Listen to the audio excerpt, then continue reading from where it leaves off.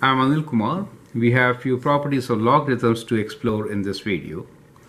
So here we are working with three basic properties of logarithms, which is log b of xw, that is product, could be written as sum of logarithms.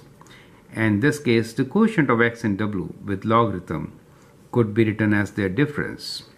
And if we have a power, that means log to the base b of x to the power of r, it could be written in the form r times log b of x. Now these properties can be easily proven also.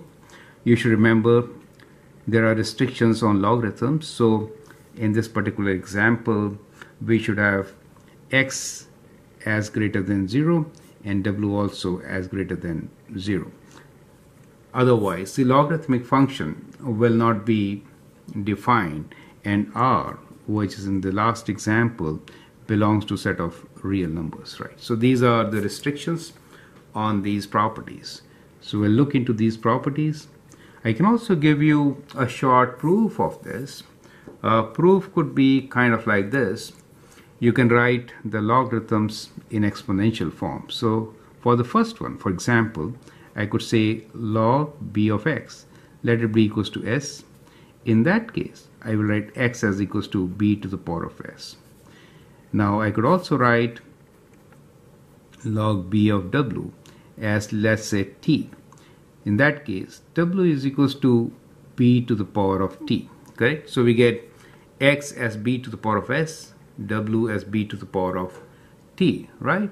So now, if I replace x and w with these terms here, what do I get? I get log to the base b.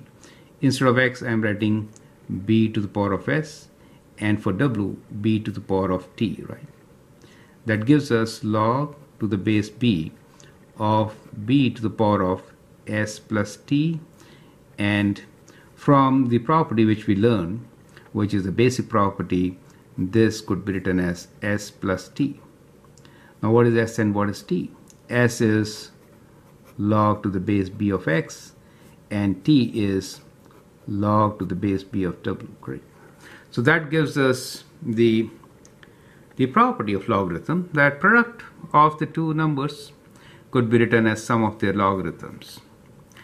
Now with the same substitution, we can actually expand this one also.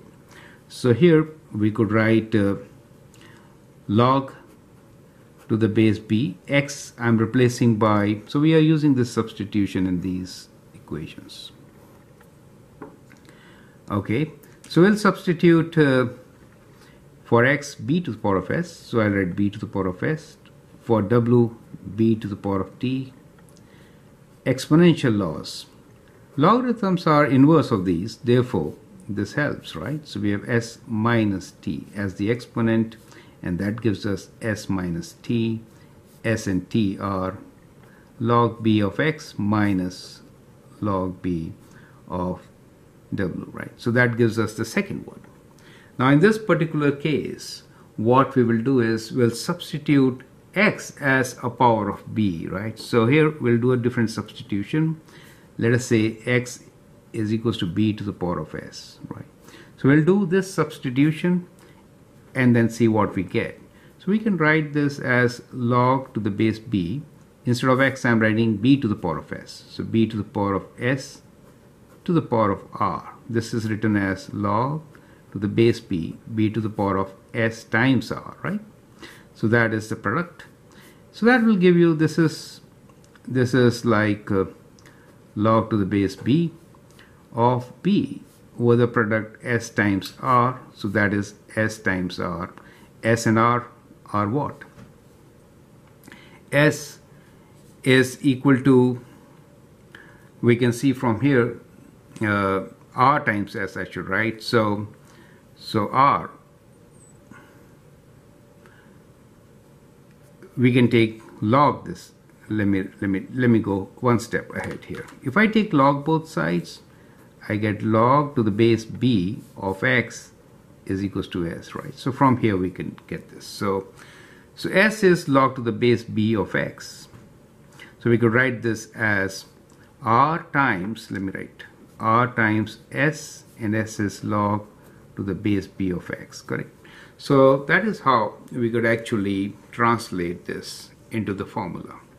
So these are the properties of logarithms which you can apply to solve logarithmic equations and also to write expressions in sum or difference form, or the reverse kind of. You can go from sum difference to the product or quotient form. So we'll take a few examples where we are going to apply these rules to understand how to simplify logarithmic expressions or equations. I'm Anil Kumar, and I hope that helps. Thank you and all the best.